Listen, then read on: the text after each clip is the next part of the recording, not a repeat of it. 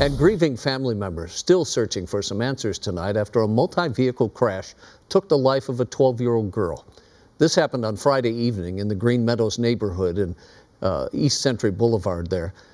Crews, they arrived, pronounced the little girl dead there at the scene. 9 other people, all adults and children, they were injured as well. Still unclear exactly what caused the crash, but the girl's family wants an explanation. A 12-year-old girl lost her life, and she didn't even get to live it yet. She didn't even get to really experience everything yet. We would also like to know what happened, because she didn't deserve that.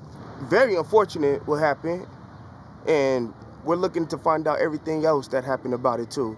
We're out here just to commemorate her memory. Again, it's still not clear exactly what caused that crash.